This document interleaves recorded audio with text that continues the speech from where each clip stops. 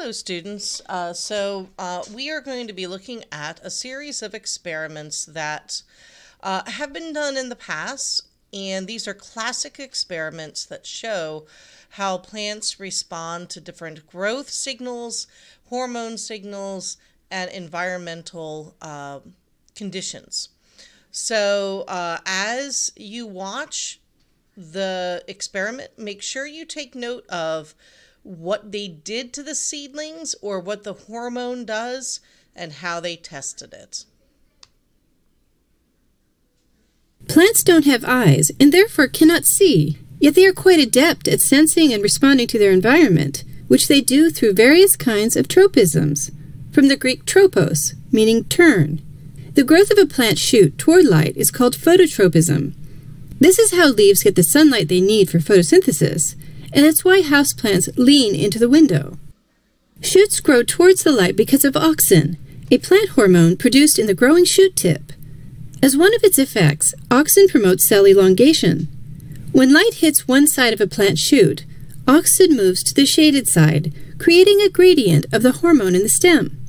The side receiving the most direct sunlight contains the least auxin, while the shaded side contains the most. Auxin promotes elongation of cells on the shady side of the stem. The elongation of cells on the shaded side points the stem toward the sun. Consider two other situations. In one, light strikes the plant from an overhead direction. In another, the tip of the shoot is covered and can't detect light. In both cases, auxin becomes... So I'm going to pause the video now, and I want you guys to discuss as a class, what do you think will happen? Distributed equally on both sides of the plant.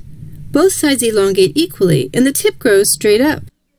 Another tropism, called gravitropism, is the growth of plants in response to gravity.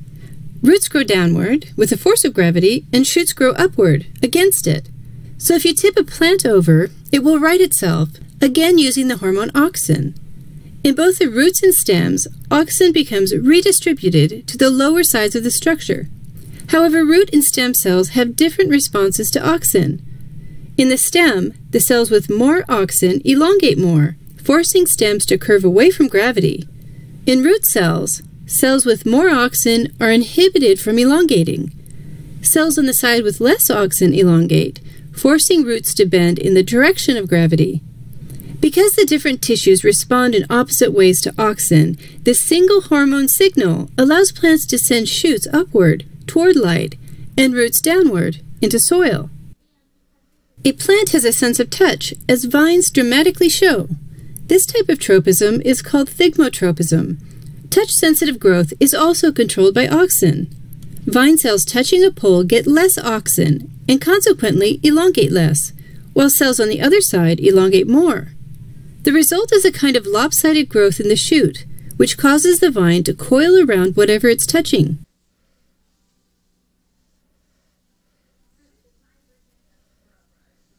The old adage that one bad apple spoils a bunch is true, and its truth can be shown empirically. Put a ripe apple in a bowl of unripe ones, and the unripe neighbors will quickly ripen. That's because ripe fruit, apples and bananas especially, produce ethylene, a gaseous plant hormone, one effect of which is to promote ripening. If you put unripe bananas and a ripe apple in a confined space, such as a paper bag, the ethylene gas collects and causes the unripened fruit to start ripening. When fruits ripen, they lose chlorophyll and their cell walls begin to break down. The result is the conversion of a hard green fruit to a soft ripe one. Commercial fruit growers take advantage of the action of ethylene when they ship fruit to distributors. Often, fruit is picked before it is ripe to ensure it doesn't spoil as it travels long distances to market. Ethylene gas is pumped into ripening chambers to ripen fruit before it is placed on grocery store shelves. Certain plant hormones, such as those called gibberellins, regulate the growth and development of plants. Applying gibberellins to a young plant can increase the length of its stem, which also indirectly increases the size of its fruits, a fact that makes gibberellins very useful in agriculture. On an untreated seedless grape plant, the stem remains relatively short. So the bunches of grapes growing on the stem are clustered densely together, resulting in small grapes. When sprayed with gibberellins, the stems grow longer, giving the grapes more room to grow. Farmers spray seedless grapes with gibberellins because this growth-promoting hormone is normally produced in seeds, which these grapes lack. Gibberellin hormones are also required for seed germination.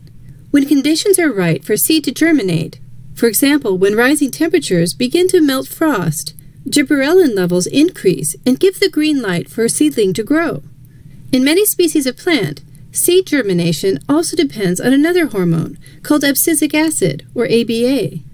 ABA is the plant hormone that keeps seeds dormant over the cold winter months when conditions for growth are not ideal. With appropriate environmental cues, ABA is degraded, leading to the end of dormancy and the start of germination. Many animals, from insects to birds to humans, find plant parts tasty and irresistible. While plants rely on animals to eat their fruits and disperse their seeds, they also need to prevent animals from eating all of their leaves. Over the course of their evolution, plants have adapted in many ways to protect themselves. Some defenses are mechanical. For instance, the stems of a raspberry plant are covered in prickly spines to prevent unwanted chewing. Holly leaves are waxy and difficult for insect jaws to grasp. While a plant's fruits are often tasty and meant to be digested, seeds generally are not. The seed contains a new plant and therefore it must be protected. Many seeds are encased within an indigestible shell that prevents them from being destroyed by an animal's stomach juices. The unlucky animal that breaks open the shell and eats the seed is in for an unwelcome surprise. Seeds are sources of some of the most potent poisons on Earth, including ricin, cyanide, and strychnine. Perhaps the most interesting method of deterrence that plants use is a kind of unwitting alliance. Some plants, such as wild tobacco, emit potent vapors when they are eaten by insect pests. The vapors in turn attract natural predators of the insects, which are thus enlisted in the plant's defense.